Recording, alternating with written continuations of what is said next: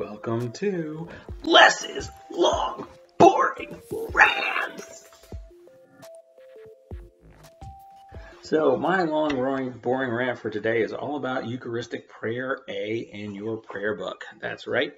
I've been really struck recently and by the responses to the survey in the church about how much people and how deeply people miss communion. Not just by the survey, but also by the conversations I've been having with a lot of people. And, it just strikes me that, it's interesting, like my heart breaks for the lack of communion. It's a big part of my own spirituality, and I haven't been taking it either or celebrating it. In the Episcopal Church, you need at least 2 people to celebrate communion. I thought about getting my wife to do it with me. But I decided no, that if our community's not taking it, I shouldn't take it either, at least until we can again. But, I spoke to one woman and she was talking about how much she just longed to hear the words again. I spoke to another woman and she talked about watching a service online of another priest who at the end took communion like on behalf of everybody. And I asked her, I was like, why is it that how did that feel for you? And she was like, well, at first it felt great. And I was like, and then? And she's like, and then it felt really sad. And if you're wondering why we haven't been celebrating the Eucharist, that right there is why. It's supposed to be a symbol of unity and communion. Like literal communion, like coming together. The ultimate symbol of the way we have that, at least in this world, before the new heavens and the new earth. And in the Episcopal Church, it's such a profound and beautiful thing. And the Eucharistic prayers, the prayers we use in the Eucharist, if you've noticed, they're really long. It's like half the service just to pray over this bread and wine. And that's because we've organized the prayers in the Episcopal Church to sort of summarize all of Christianity. And there's several different ones in the prayer book. There's A, B, C, and D. Then there's some other supplemental ones too. But I thought today we would take some time with Eucharistic Prayer A. So if you have a prayer book handy, or if you go to the website, you can see prayer A starts on page 361. And it starts off the way that all the Eucharistic prayers in the prayer book start off, with what's called the Sursum Corda. That's Latin for literally means to lift up your hearts, which might sound familiar. The Lord be with you, and also with you. Lift up your hearts. We lift them to the Lord. Let us give thanks to the Lord our God. It is right to give him thanks and praise. It begins on this note of lifting our hearts. Another word for communion is Eucharist, which means thanksgiving. So this idea that we're coming bright and up and power in praise of God in this time. And it continues, right? It continues with, it is right and good and a joyful thing always and everywhere to give thanks to you. Think about that for a second. It is right, good, and joyful all the time to give thanks to God. Father Almighty, creator of heaven and earth. Like Father has this intimate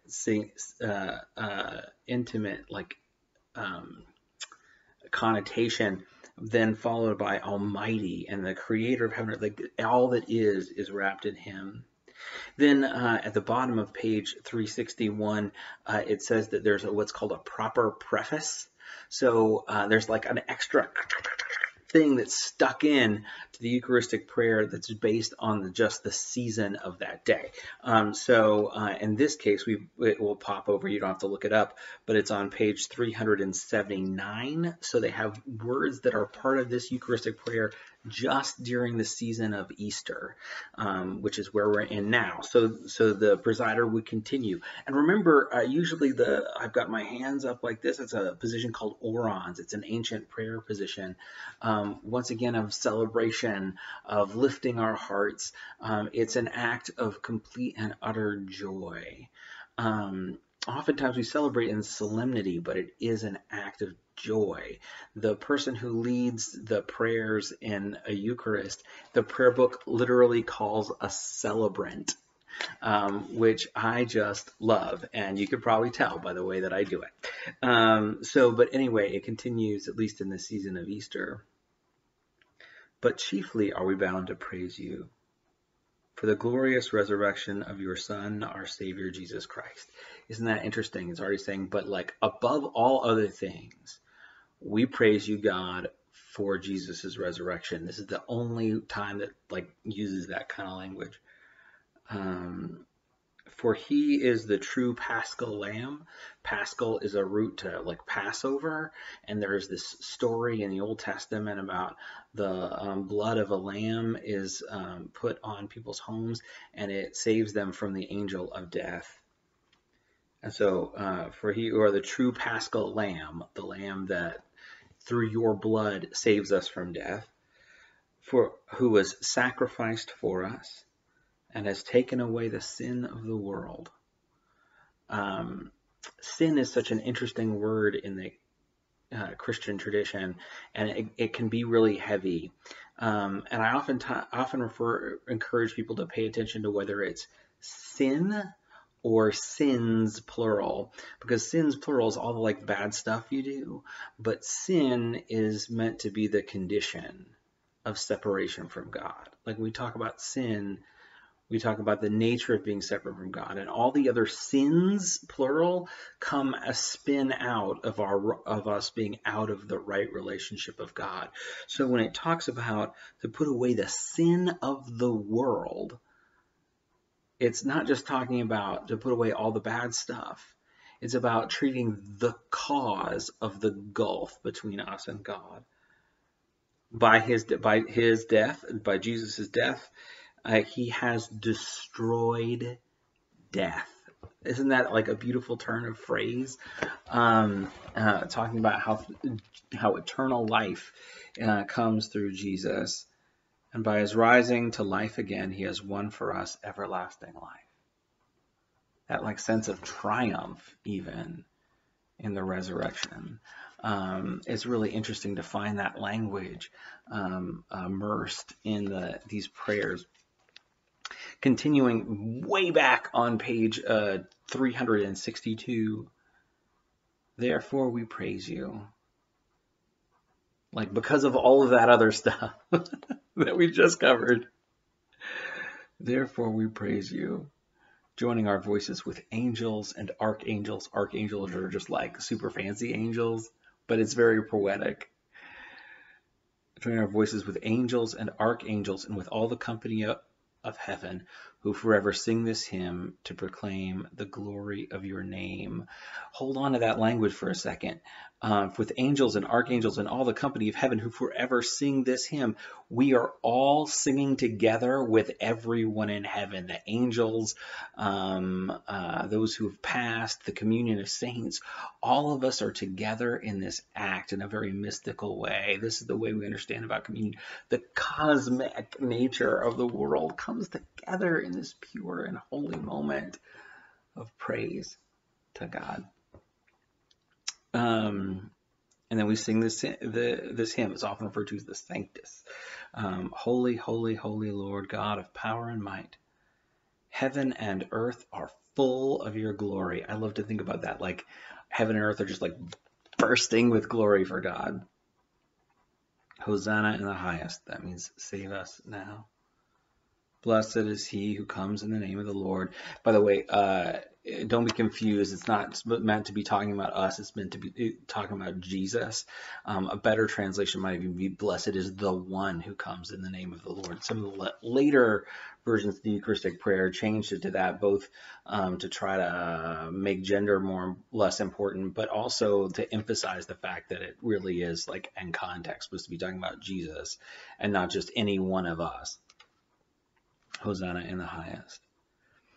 Then, according to the rubrics, rubrics, that's a fun Episcopal word. So rubrics literally comes from the root for red brick. In the old prayer books, the like directions were written in red lettering as opposed to black. So the directions are a big deal. And so in the rubric, it says the people stand or kneel, which I think is like really interesting, because if you look at the right one, at the old language services, there's like contemporary language services, A, B, C, and D. And then I forgot to mention earlier, there's also like old language, like these and thys language.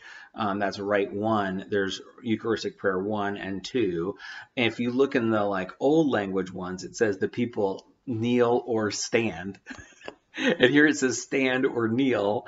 And trust me, there was a lot of church fights about that.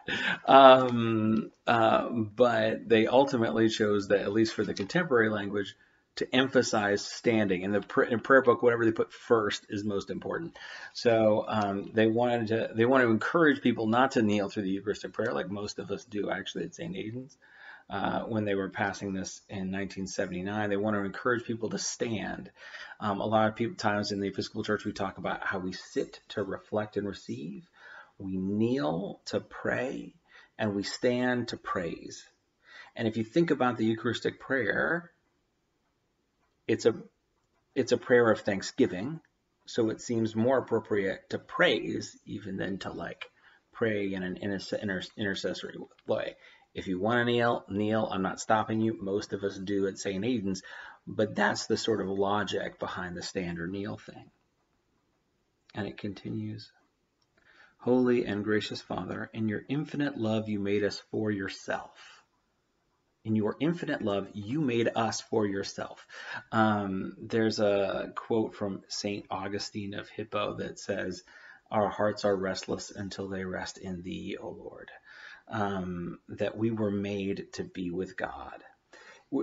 It's starting a section of the Eucharistic prayer called Salvation History, where they literally tell the story of the history of our great healing through Jesus. So in the beginning, we're made to be one with God. And then it says, and when we had fallen into sin, so when our relationship was broken, and become subject to evil and death. Subject, like if you think about it, like a lot of times in the Bible and in the prayer book, it talks about the kingdom of heaven. When it's talking about subject to evil and death, it really like means that in a literal way, like a king has a subject. So when we fall into sin, we become citizens not of heaven, but of evil and death. Like that, those things become our king, and we are their subjects. So when we had fallen into sin and become subject to evil and death, as opposed to subjects of God, you, in your mercy, sent Jesus Christ, where Christ is anointed, sent to the anointed Jesus. Christ is a title, not a name. It means anointed. Sent your anointed Jesus, your only and eternal Son. Like, once again, it's talking about how Jesus is special and how his relationship with God is eternal. So it doesn't start at the physical birth of the baby Jesus. Like, Jesus is one with God since the very beginning, eternal backwards and forwards, forever and ever. There was no was when he wasn't, is what they say in seminary. If that was confusing, there was no was when he wasn't. He has been there forever with God, as long as there is time, since before time itself. Okay, so you sent Jesus Christ, your only eternal Son, to share our human nature, to become just like us. There's an old saying in Christianity, that which Jesus has not assumed, he cannot redeem. So the idea that he like becomes fully human is a big part of our theology, and it's reflected here in the words of the prayer over the table. To share our human nature, to live and die as one of us, is so simple, right? Like, that's so human. We are mortal, and so was Jesus, to live and die as one of us. Like, a very real way to join us in the midst of what it is to have a human life. And then it says to reconcile us to you. So to bring back into right relationship. Remember it said earlier that we were created, that we're made for God. And then here it talks about how Jesus reconciles us to God, the God and Father of all. It continues talking about Jesus. It says, he stretched out his arms upon the cross. That's so poetic.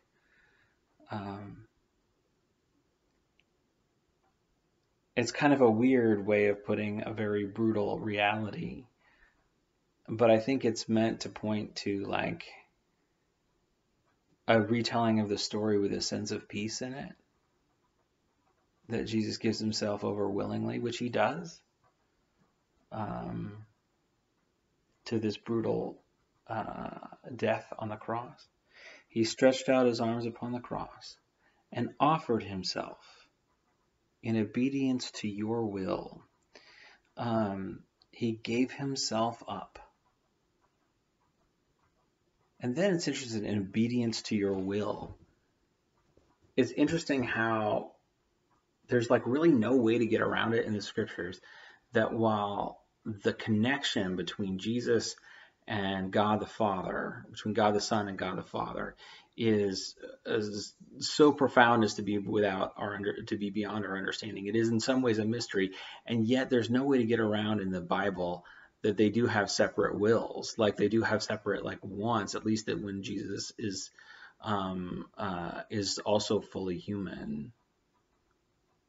And when he's in the garden and pleading for his life the night before, if there is another way, let it be. And so it becomes important, at least in the words of this prayer, that Jesus offers himself. And he doesn't just offer himself, he offers himself in obedience, like he gives himself over to the will of God, whatever it comes. And it's interesting because you can sort of think of that as like he did that so he could do it for us. Or I think it's better understood as like he did that so we can understand how we do it in our own way. To give up ourself in obedience to God's will. And then it continues, a perfect sacrifice for the whole world. Those of you who've been taking Pam's class have probably heard a lot about sacrifices and temples in the Old Testament. And while I don't think it's one-to-one in Christian theology, the way that works, right? Like we don't have animal sacrifices in the same way, or at all. But we do have, but we have like held on to the language of like having a sacrifice, that something through its death allows us to approach God again, and that becomes complete in Jesus' sacrifice. That's like the book of Hebrews in the Bible is a good place to go if you want to do more about, look into more of that, like the sacrifice once offered. Like for Jesus to offer himself is so big, we never need another one. But interestingly enough, like right here, talking about Jesus' sacrifice is the reason why you call me a priest and not a pastor or a minister. In the Episcopal Church, in the Roman Catholic Church, in the Orthodox Church, we have a really heavy understanding of what the sacrament is, of like what communion is, and the sense that through that a ritual, if you want to call it, or sacrament, through those prayers, we actually join in that moment of Jesus' sacrifice. And a priest is someone who performs sacrifices, which is why they talk about the Jewish priests in the Old Testament who literally are sacrificing animals. And it's why these few denominations use the term priest because we see what happens on the altar to be a connection to Christ's sacrifice so much that it's as if I'm a part of it at this moment, at this time when I'm doing it. And so that's why we continue to use the term priests in the Episcopal, Roman Catholic, and Orthodox tradition. Sometimes people think that it's just a Roman Catholic thing. It's not. It has to do with the way we view communion. That's why we call our ministers priests. The prayer book, interestingly enough, can also refer to us as presbyters, which just means elder, which a lot of my congregants thought was funny when I was ordained in my 20s. But so there's more than one language there, but that language about priesthood is there for that reason. Then the rubrics continue, the directions continue. At the following words, consecrating the bread, the celebrant is to hold it or lay a hand upon it, and the words and at the words concerning the cup, to hold or place a hand on the cup and any other vessel containing wine to be consecrated. Now, a lot of times people have been asking in the midst of the COVID thing, like, why can't I just like bless your communion in your, like, you get bread, you get wine at home, and I just do it. This is why it's very clear about making sure I have to touch it.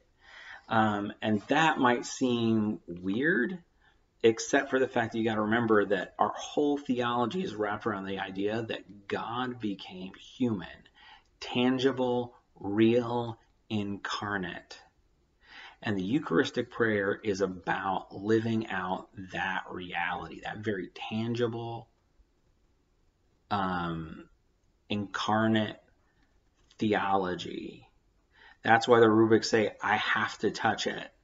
And why it doesn't count as communion if I don't. I actually don't have to touch the bread. I can just touch like the container, which is kind of weird. But the point of that is, like, the physical presence actually matters in our tradition, which is one reason why I and the people of the Diocese of Texas and pretty much all Episcopal priests Episcopal clergy have been like, no, we're not gonna virtually bless communion. So once again, it continues on page 362 on the bottom. This next part is where they actually tell the story of in the Last Supper when Jesus says, "Take, eat, this is my body." This is what's called the words of institution, because when he says, "Do this in remembrance of me," it creates the institution of this Holy Communion that we keep doing. It's like this command that we keep living out. So on the night he was handed over to suffering and death, our Lord Jesus Christ took bread, and when he had given thanks, he gave it, thanks to you, he broke it and gave it to his disciples and said, "Take, eat, this is my body, which is given for you. Do this for the remembrance of me." They translated it "for the remembrance of me" on purpose. It's a little, like, it seems like in English it should be like just "to remember me," but in the Greek it's got this like sense of like not just to remember something that happened, but to bring the past into the present.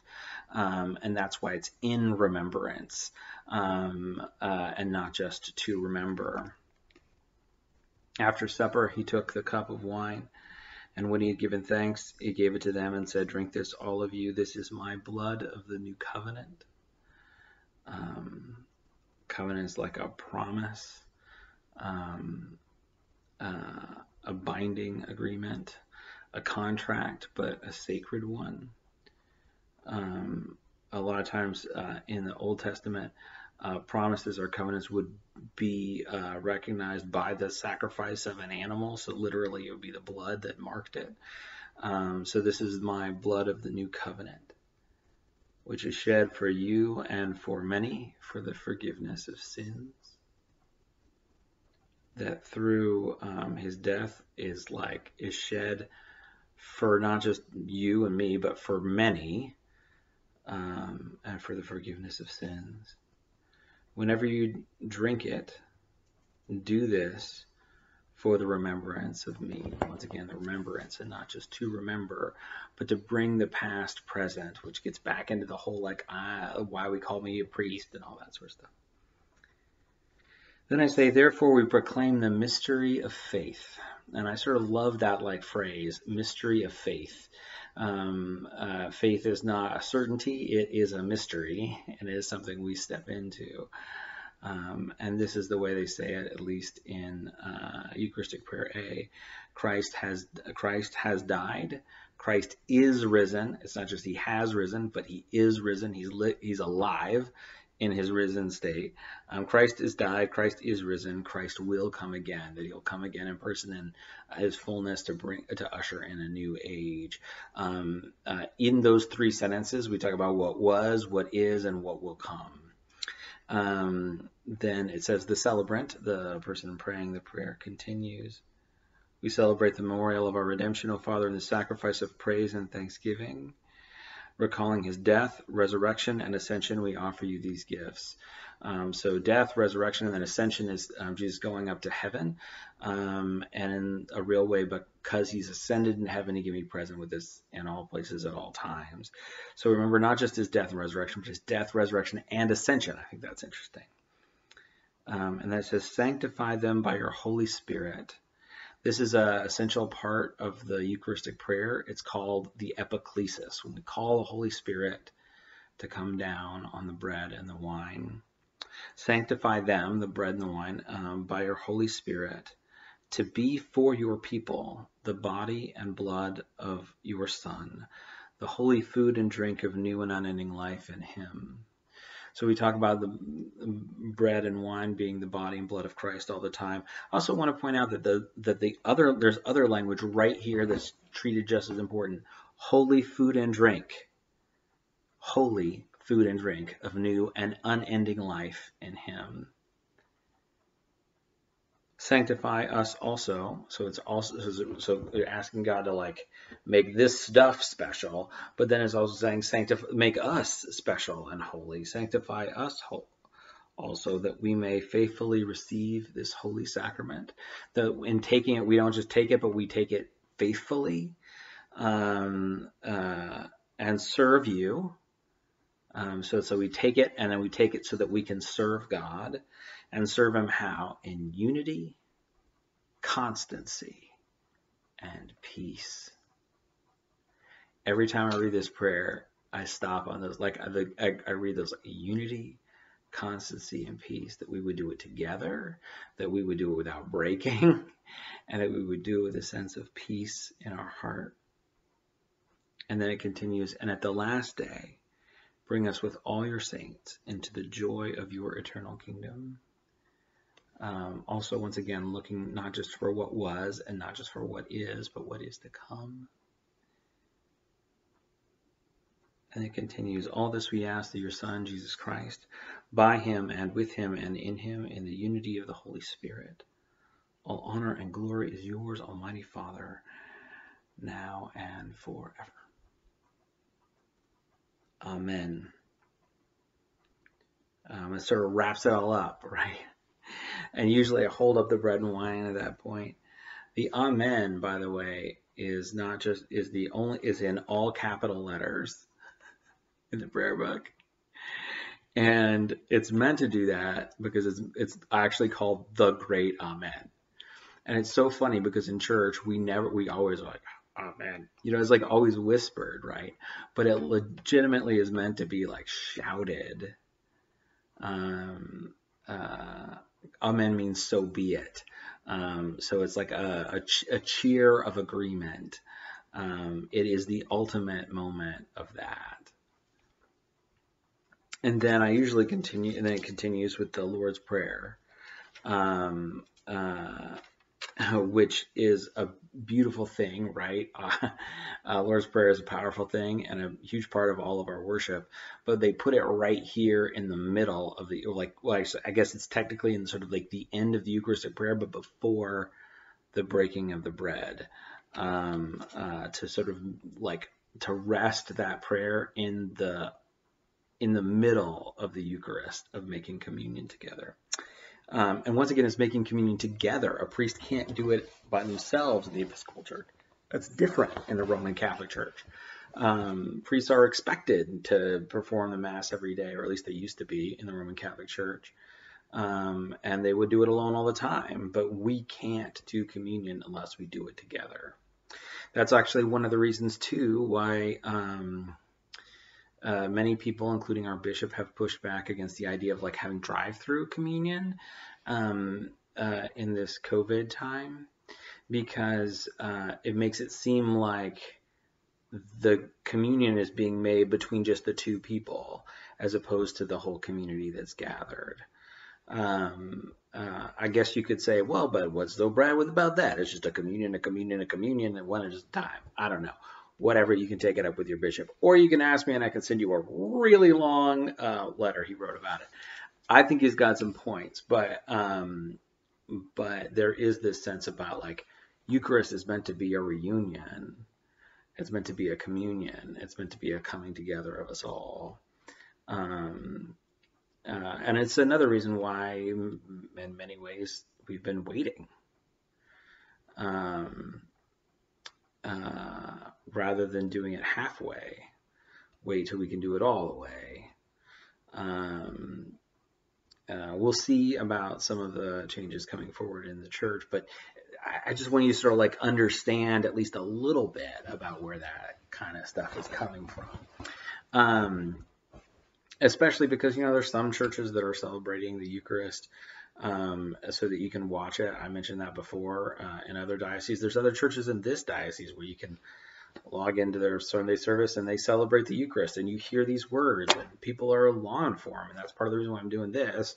The reason why I'm not celebrating the Eucharist on camera is because of what I said before about how it could make us feel divided, and because our bishop literally asked us not to. He didn't tell us not to, but he asked us not to for that reason. That communion is meant to be this expression of community together, which we are even online, but in an incarnate way, in a like in the flesh kind of way. All of that stuff is baked in to the wafer, if you will. Sorry, bad reference pun, but all that stuff is meant to come together in communion. So then after the Lord's Prayer, which I could get into, but maybe that'll be another day, or another long ramble. What is it? Reverend Les's long something rants. I can't remember what I'm calling this program. That's a bad sign. And then there's a moment of silence. The priest holds up the Eucharist, breaks it. It's called a fraction, the breaking of the bread. And then there's a couple different choices, but the most standard one is for the priest to say, "Alleluia, Christ our Passover is sacrificed for us." And have everybody respond, "Therefore let us keep the feast, Alleluia." Once again, I talked about the Paschal Lamb earlier. We're going back to the Passover. Christ our Passover is sacrificed for us.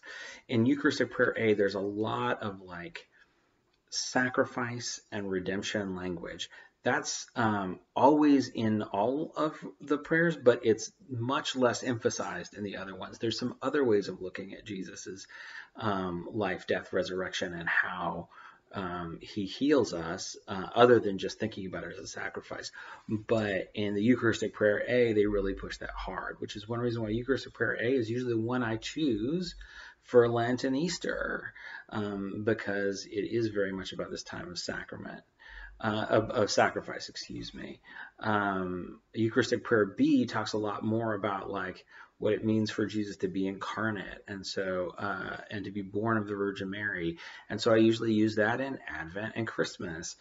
It doesn't. There's nowhere it says you have to do it, but these are the ways that priests think. So anyway, getting back to it, Alleluia, Christ our Passover is sacrificed for us. Therefore, let us keep the feast. Alleluia.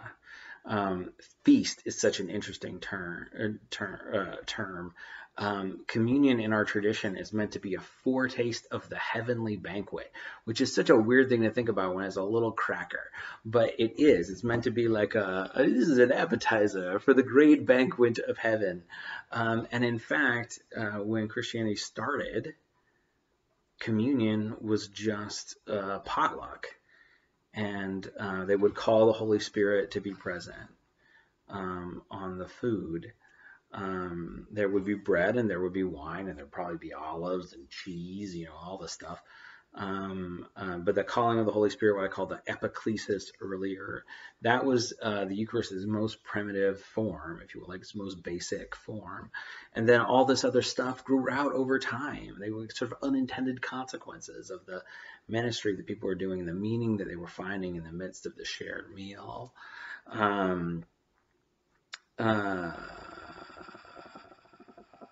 Yeah, and then I usually hold up the bread and wine, and there's some optional words. It says the gifts of God for the people. Well, I guess I'm supposed to say the gifts of God for the people of God.